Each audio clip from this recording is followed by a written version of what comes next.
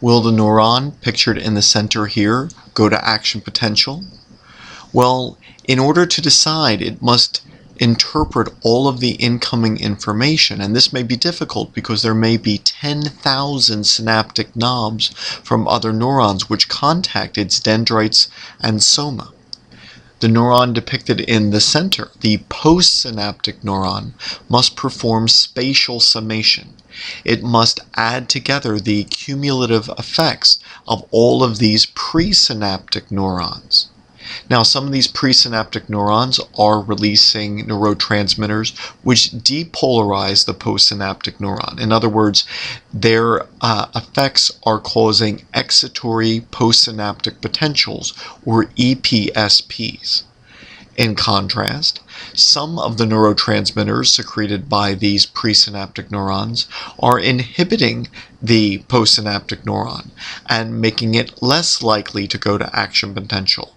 They are causing IPSPs, or inhibitory postsynaptic potentials. There is only one section of the postsynaptic neuron, however, which can generate an action potential.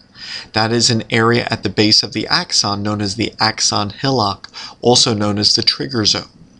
The only time that the postsynaptic neuron generates an action potential is when this axon hillock depolarizes to threshold. Depolarization in other parts of the cell, such as the dendrites, do affect the membrane potential but do not cause an action potential. Only the axon hillock is capable of generating an action potential. And so therefore, if the cumulative effect of all of these other neurons added together, all of their EPSPs and IPSPs, depolarize the axon hillock to threshold voltage, then the postsynaptic cell will generate an action potential.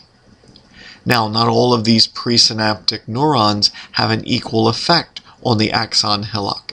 Some are closer, and so therefore synaptic knobs which are closer to the axon hillock have a greater effect on whether or not an action potential is generated, while synaptic knobs which are far from the axon hillock, terminating in dendrites, for example, these synaptic knobs have a lesser effect on whether the postsynaptic cell goes to action potential.